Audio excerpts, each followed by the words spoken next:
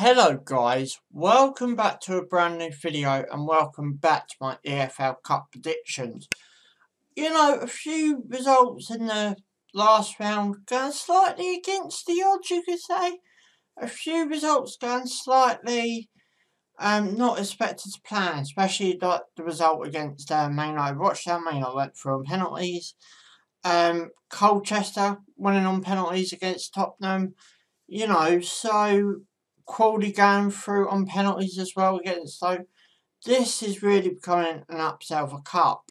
But anyway guys, you know what I'm trying to do? I'm trying to get to 1,000 subs come the end of the season. Best way to do that is by sharing my videos, letting people know about this channel, and let's see if we can do that together. And there will be a special video once that 1,000 subs is reached, whether it's this season or next. It's up to you guys.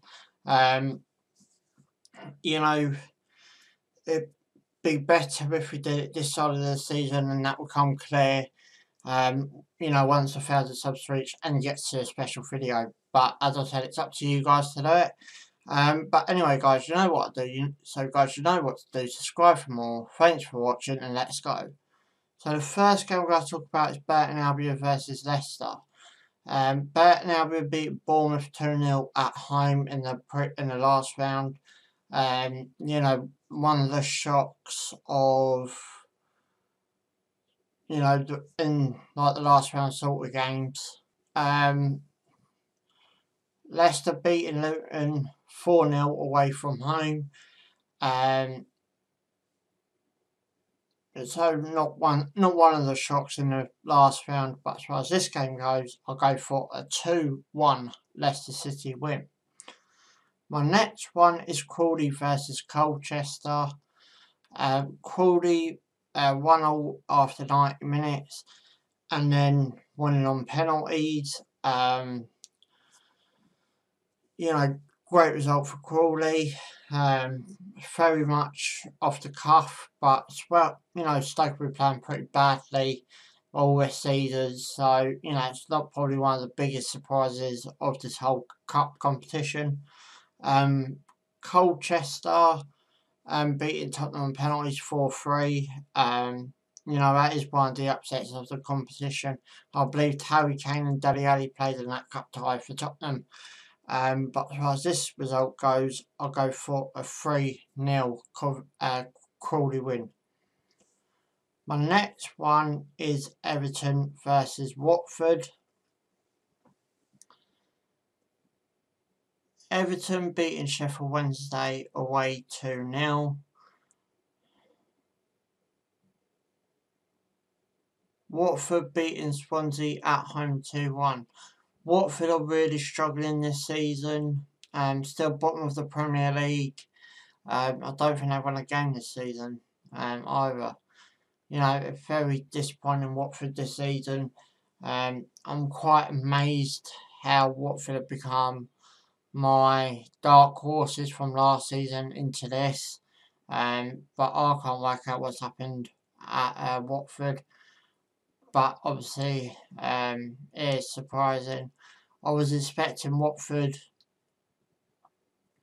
to hit the ground running, and it didn't happen. 3-0 defeat to Brighton first game of the season, and it just seems to go on and on. Everton beating Sheffield Wednesday away from home 2-0, and I've already said that. Where do you go if you're an Everton fans? Because they're having a bad season as well. But as far as this result goes, I'll go for a 0-0 scoreline, and I'll go for a 6-5 Watford win on penalties after 90 minutes. My next one is Manchester City versus Southampton.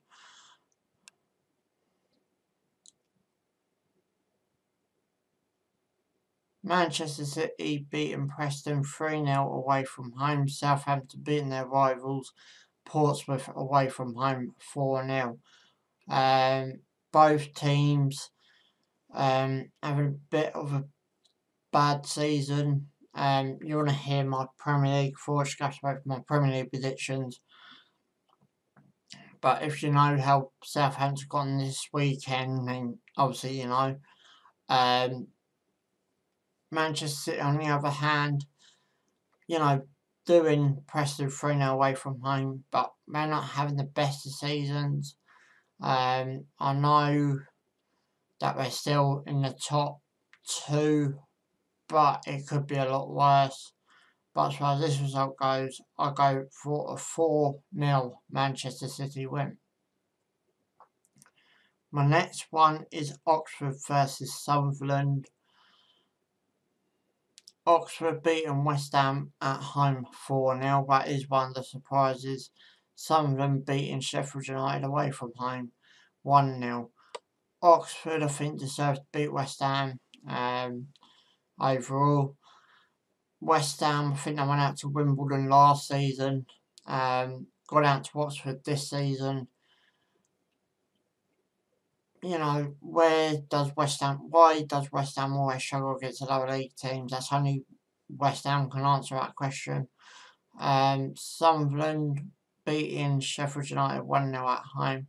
Yeah, again, a bit of a surprise considering Sunderland are in League One and Sheffield United are in the Premier League. But as far as this result goes, I'll go for a 2-1 Sunderland win. My next one is one of the big ones of this fourth round.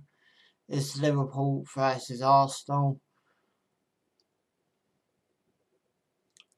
Liverpool beating MK Dons 2-0 away from home, expecting bigger margin. Arsenal beating Notts Forest at home 5-0. You know, this is one of the games I will be looking forward to coming into the week.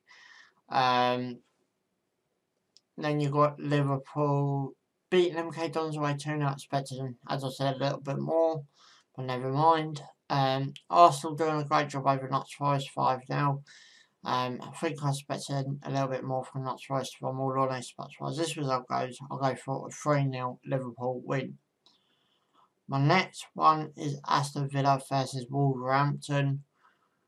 Aston Villa beat Brighton away from home 3-1. Wolverhampton drawing Reading 1-1 after 90 minutes and winning 4-2 penalties. Wolverhampton was another team that pulled it close in that cup, so as far as I'm concerned. Everton with Brighton, you know, probably a fair result overall, but it was two reserve squads. But as I said, Aston Villa probably do just deserve it overall. Bit of a, you know, derby in this one. But as far as this one goes, I'll go for a 2-1 Aston Villa win. My last one for the EFL fourth round is Chelsea versus Manchester United. Chelsea beating Grimsby Town 7-1 at home. Great job by Chelsea. Man United 1-1 over 90 minutes. And then I think they beat Rochdale 6-5 on penalties, if I'm correct. But that was a bad day for United. I was coming back from one of these games and I was actually listening to that United game on the radio coming back, and I actually thought it was a disgrace by United. No disrespect to Rochdale, but Man United calibre, you know, youth, whatever, they should be pushing Rochdale to one side, and Rochdale had an absolute field day at Old Trafford. Just a shame that the result went in United's favour. But, you know, if I was a Rochdale fan, I'd be so chuffed to them with that result. Hold United 1-1 after 90 minutes. You know, great job by Rochdale. But as I said, just a bit of a shame that United managed to do it in the penalty shootout. That's the way things go. But as far as this result goes, I'll go for a 3-2 Chelsea win. But anyway, guys, you know what to do. Big fat fun if you enjoy it. Subscribe for more. Thanks for watching. Ciao for now.